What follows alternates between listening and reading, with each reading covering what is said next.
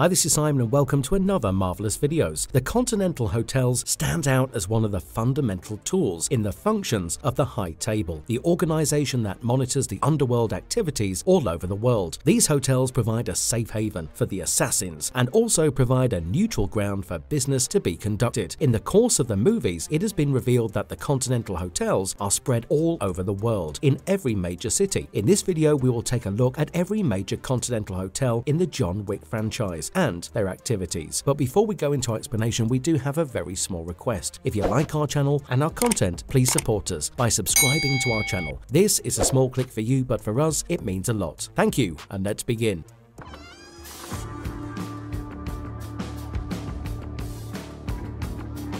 New York Continental. The New York branch of the Continental Hotel is one of the most important ones in the entire franchise because a lot of the story arcs and the twists and turns take place in this hotel. The New York Continental is run by John Wick's old and trusted friend Winston, and his concierge Sharon also helps him in the smooth running of the hotel. These characters, played by Ian McShane and Lance Reddick, have been the heart of the franchise, and they have slipped into these roles effortlessly. Any assassin affiliated with the High Table can check in anytime they want for business purposes. All they need to pay is a nominal fee of the specialized gold coin that is prevalent in the assassin world. After John Wick's dog is killed by Yosef and his men, the seasoned assassin goes on a revenge spree and checks into the Continental Hotel. Both Winston and Sharon are respectful of John Wick, and their special relationship is revealed in the later movies, when we get to see their clear bias for the titular hitman. In the first movie, John is provided with prompt medical services and a special laundry service for his bloodied suit, and Winston also provides him valuable tips regarding the location of Yosef and his father, the Russian crime lord Vigo. In the second movie, Winston watches helplessly as John shoots Santino dead on the hotel premises, thereby breaking a sacred rule that no violence can be conducted on Continental grounds. As a result, Winston is duly bound to declare John excommunicado, but he delays it by an hour to give John a head start and fighting chance to survive. In John Wick Chapter 3, New York Continental is deconsecrated by the adjudicator sent by the High Table because of Winston's unfair help to John. Initially, Winston is ordered to step down as the manager, but his refusal brings an entire army of the High Table. After a violent confrontation ends in victory for Winston and his men, he manages to broker a truce with the adjudicator and gets the hotel status reinstated along with his position. However, Winston's betrayal does not remain unnoticed for long, and the High Table soon finds out he had tricked them into believing that he had killed John Wick in the climactic moments of the third John Wick movie. In the recent release John Wick Chapter 4, Marquis Vincent de Gramont is tasked with the punishment for Winston as he shoots Sharon dead in front of the manager after demolishing the hotel to the ground. Finally, according to the terms of the fateful duel between John and Vincent de Gramont, Winston gets his position back and Continental New York is rebuilt following John's victory. The best part about the Continental New York is the presence of a capable concierge, Sharon, alongside the wise and experienced manager who understands all the tricks of the trade. They are both extremely resourceful, and this branch of the Continental offers John some invaluable help, from providing a shelter for his dog to assisting him in staying one step ahead of the enemy. For the exterior shots of the hotel, the crew used the Beaver Building, which is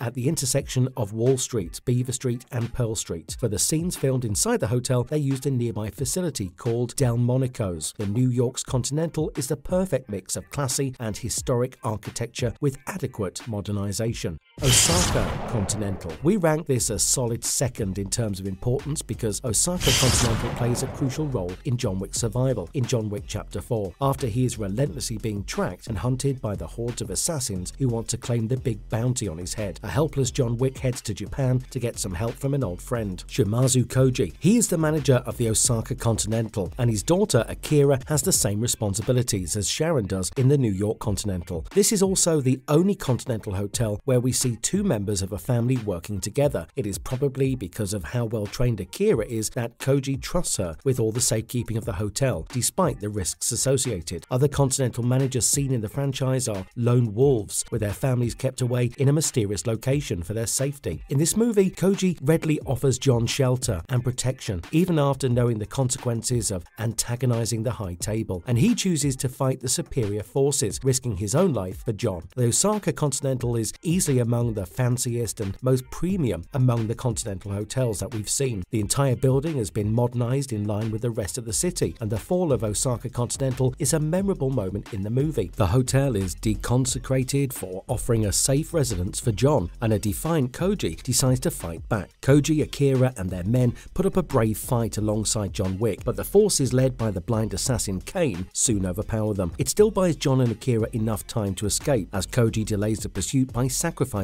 his life. More than the impressive Osaka Continental, it is the loyalty and bravery of the manager that impresses us the most. The Moroccan Continental. We don't get to see much of the Moroccan Continental Hotel in the movies, but we see enough of the manager of this facility to confidently say that the hotel runs like clockwork. Sophia Al-Azwar, played by Halle Berry, is perhaps one of the most badass Continental managers that we've seen so far. She also appears to be among the youngest, which suggests that she has been up to some serious business to achieve this status so early. We encounter the manager of the Moroccan Continental during the event of John Wick Chapter 3, when John heads to her for some help regarding his meeting with the leader of the High Table. She reluctantly agrees because of a previous blood oath, and the two also become a part of one of the most memorable fight scenes in the franchise after her dogs are attacked by a mob boss. Unfortunately, John never gets a chance to check into the Moroccan Continental, but the efficiency and fierce courage of Sophia are enough to suggest that this particular Continental hotel is in safe hands. Will it be deconsecrated for Sophia's assistance to John? Well, we'll have to find out and wait, because the movie doesn't offer much regarding the fate of the Moroccan Continental and Sophia. The Rome Continental. We get to see the Rome Continental in John Wick Chapter 2, after John is forcibly given the task of assassinating Santino di Antonio's sister, Gianna, in Rome. Santino employs John's services by evoking the power of a previous marker that he had signed, and after successfully completing the hit job, John is confronted by Gianna's trusted bodyguard, Cassian. They engage in a fierce duel across the streets of Rome, and they both seem to be evenly matched in terms of skill. What looks like a brutal stalemate is soon interrupted after John and Cassian break through the window of the Rome Continental while fighting. They are immediately reminded of the fundamental rule of non-violence on hotel grounds, and the two men abide by their rules like true professionals and share a drink together. Julius, the manager of this branch of the Continental, is played by popular Western star Franco Nero, who stars in this crucial cameo. The crew decided to film near Piazza Venezia for the scenes in this hotel, and it looked almost every bit as glamorous as the New York Continental. Continental El Paso from the John Wick comics. Beside all the Continental hotels seen in the John Wick movies, the comic book story arc also introduces a Continental branch. This comic book storyline takes place before the events of the first John Wick movie, and it has been considered to be canonical. The narrative introduces John to Sharon after John saves his life from a bunch of assassins. As a mark of his gratitude, Sharon leads John into the local Continental hotel, Continental El Paso. It is not as glamorous and as fancy as some of the Continental hotels that you see in the movies, but the insides are still quite cozy and comfortable. Even in the comic books, the Continental Hotel seems to have the same fundamental rule, where no violence is permitted on the hotel premises. It seems like before Sharon took charge of the Continental New York as a concierge to Winston, he served in Continental El Paso. Even then, he had the same conviction and confidence in dealing with business as he did during the movies.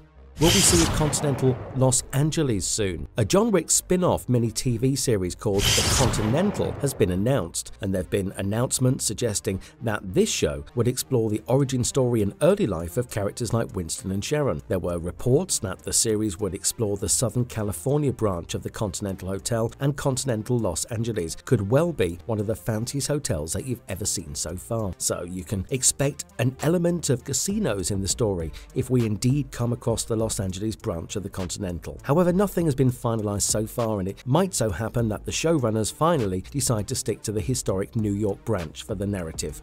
What are the common features of every Continental hotel? There is a great unity in diversity among the various branches of Continental Hotel, and despite all their differences in size, magnitude, location, and grandeur, they have certain underlying common features. Firstly, every Continental hotel is ancient and has been in service for decades. Even the fanciest versions, such as Osaka Continental, have been in business for a very long time, and it has simply undergone a lot of upgrades over the years. Secondly, the Continental hotels reflect the reflecting local culture and traditions in a way. This can be observed in the architectural style, interior decorations, and even the food that is served. Even the grandeur of the hotel somewhat depends on the location, and it runs by the simple rule of thumb that the more important locations get the grander versions. Thirdly, the common rules of the high table, such as the clause of no violence on Continental grounds, are observed across all the hotel branches, irrespective of the location. Even the rules of deconsecrating the Continental Hotel remains the same, where the sanctuary of the hotel premises is withdrawn following any major uplaw act or defiance shown by the manager. Both Winston and Shimazu Koji pay the price for helping John Wick during his excommunicado status, and both Continental hotels are deconsecrated. Lastly, all of the Continental hotels offer the basic services that include a well-maintained bar, physician and medical assistants, arms and ammunition, and various others. It can also be observed that the manager of these hotels wields a lot of power in the local functioning of the underworld, and their command is often the rule. The managers are also local of the land, and everyone from Winston to Sophia to Koji are local people who know their city inside out. It is fascinating how the Continental grounds almost serve as an unofficial outlet for the high table, where the most important parts of their business are conducted without the outside world getting a whiff of the practice. Do let us know in the comments below what you think about the Continental hotels in the John Wick franchise. Also tell us which Continental branches, apart from New York, impressed you the most and why. Thank you.